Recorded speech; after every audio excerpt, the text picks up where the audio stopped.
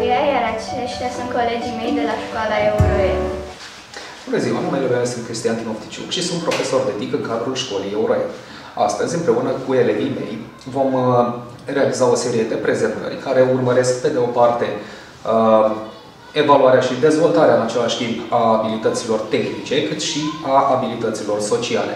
Abilitățile tehnice includ, pe de o parte, realizarea unei prezentări PowerPoint, cât și selecția și prezentarea de informații în cadrul acelei prezentări PowerPoint, iar abilitățile sociale vizate implică atât autocontrolul, empatia față de ceilalți, ascultarea activă, cât și acordarea de feedback și stăpânirea emoțiilor în cadrul unei prezentări.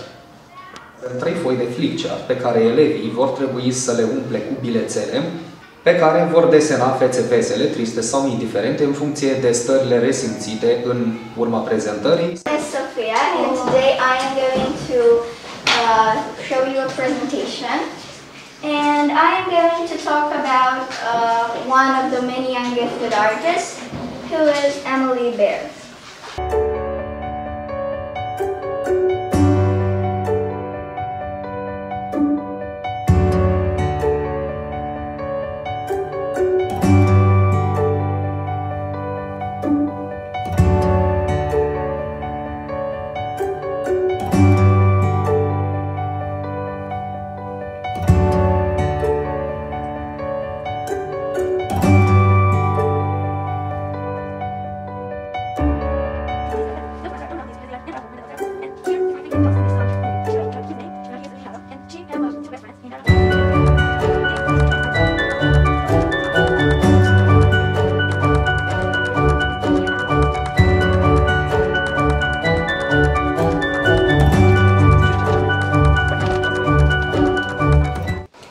M-a făcut să mă simt ca și cum am avut curaj mult și că le-au plăcut prezentarea.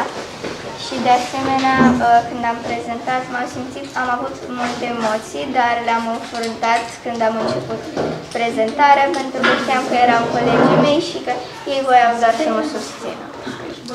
Ce impresie ți-au făcut mesajele care le-ai citit de la colegii tăi? Cum te-au făcut să te simți? Am fost fericită, deoarece în mare parte toți au fost fericiți, dar am să iau comentariile care au fost mai puțin, au fost un pic critici, am să le iau ca un ajutor. Bună ziua!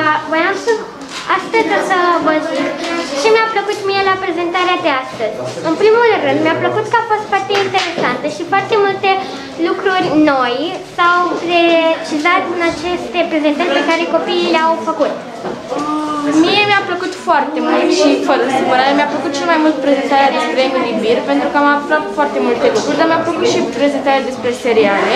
A fost foarte interesantă această oră de FMC și mi-a plăcut.